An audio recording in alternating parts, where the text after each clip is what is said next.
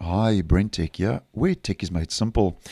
So if you are using PowerToys, which is available for Windows 10 and Windows 11, you will know that currently in PowerToys there are plenty of utilities and tools that are available. And personally, I do use about 3 or 4. Although I don't use all of them, I do find 3 or 4 of the tools to be quite handy.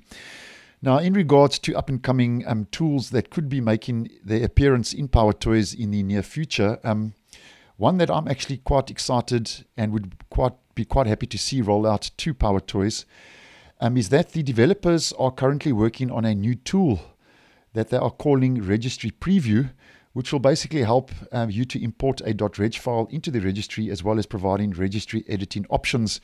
And as you may have seen me feature on this channel already, as someone who does fiddle around in the registry quite often, to get to the registry currently, you've kind of got to go to the start, right-click, click on Run, enter Reg Edit, click on OK, and you get to the Windows Registry Editor where you get the different keys and where you can head into there and dive quite deep into that and edit values and change values. Now, that could all be set to change with this new tool, which is called Registry Preview. And there are details of the Registry Preview that have now been made available over on GitHub, where Microsoft does maintain and develop PowerToys.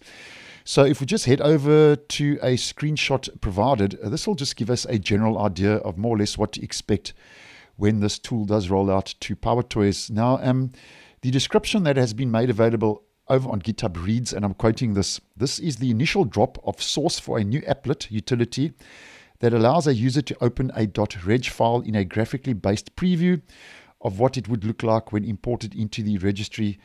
It also gives you a live preview if you make changes to values in the displayed text file." So as we can see here, in the Registry Preview tool, that there is a toolbar at the top with a whole lot of different options for the registry, which I think will just make opening and editing the registry a lot simpler, easier, and quicker. As you can see here, you can just open the registry directly from that.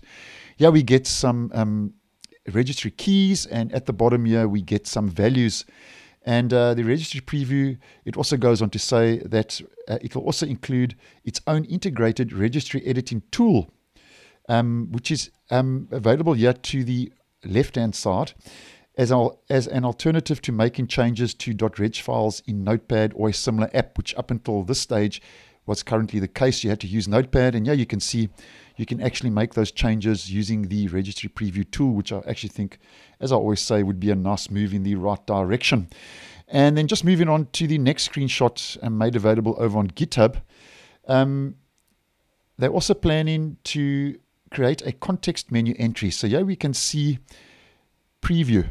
Yeah, that's a registry icon for the .reg file, and yeah, it says Preview. So yeah, they are planning to create a context menu entry. So that's your right-click context menu, which will provide easy access to the Registry Preview and its various tools. So I actually think that'll be a nice move, as I always say, if and when that does roll out to PowerToys, just making editing the registry and fiddling around in the registry a lot quicker and simpler.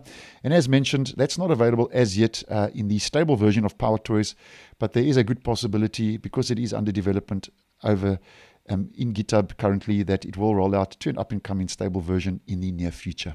So thanks for watching, and I will see you in the next one.